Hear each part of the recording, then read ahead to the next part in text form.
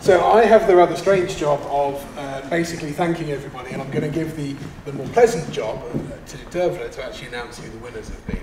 But I'm sure you can agree that the presentations we've seen this evening have all been fantastic, and it has been a very difficult decision. Now, we're at a slightly weird crossroads for science and science communication at the moment, because we're at a time where the public aren't interested in what experts say, and alternative facts are a thing. And that means that there is more need now than perhaps ever before for scientists to be able to talk about their work to people who know nothing about it and know nothing about them. And not only to talk about the work that they do, but to make it very clear that scientists, researchers are people just like everybody else. Experts are not a separate species. And so it's really good to see PhD students, young researchers, going out of their way entirely, even in incredibly busy weeks when they have PhDs to do and jobs to start, to put the effort in to come and not just present to an audience, but to try and do so better than anybody else with the horrendous constraint of only having 3 minutes. So I'd just like to say, I think they're all in the wings somewhere, I'd just like to say thank you, all of you, for coming on. Fantastic work, and all of you we will very much hope to see in the future doing more of this. And I'm going to hand over to Dervla, who... They're supposed to come out first. Oh, yes, come on out.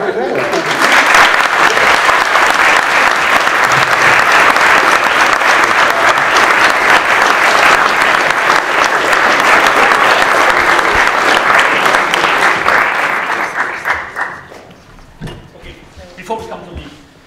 Hans, do you want to... Yeah, I just have 3 words of thanks to say from TTP. Firstly, to FameLab and the organizers of the Cambridge Science Festival for having us and allowing us to sponsor this event. Secondly, to the participants who I think have already won by recognizing that science requires the ability of the scientists themselves to embed in the wider society. And then lastly, to the audience, because without an audience there can't be a performance. And we had a fantastic performance tonight, so thank you to you too.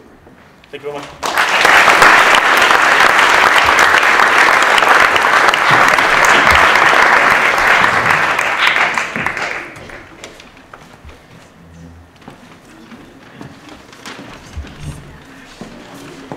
Cold bars. It's the coveted FameLab goodie bag. Really, you all want one.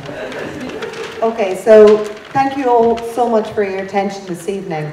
We had an interesting time up in the judging chambers. I think it was probably, it was really quite contested actually, and we really had to try and kind of fight to get our points across.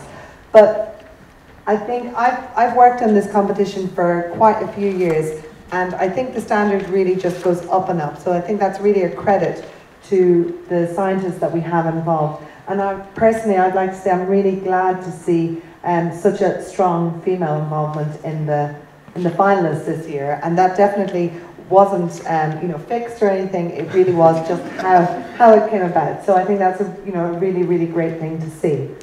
Okay, so we're very lucky, and probably very lucky because we all want to remain friends, that we were allowed to have 2 wildcards this evening.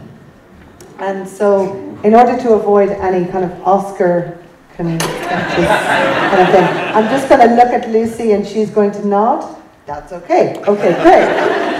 So, in terms of our wildcards, I think we're really kind of gauging both sides of the spectrum on these 2. I'd like to announce Daniel O'Donovan as one of our wildcard winners.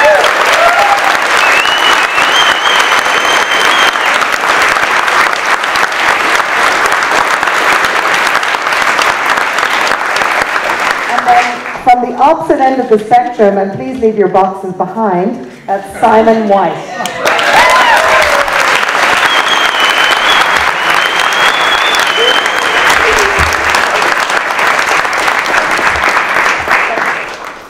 Okay, so that just leaves me with one flappy bit of paper in my hand. So, we're very pleased, and really I think we can all probably agree that this was unanimous, that our FameLab winner for the Cambridge Regional Final for 2017 is Catherine Feller.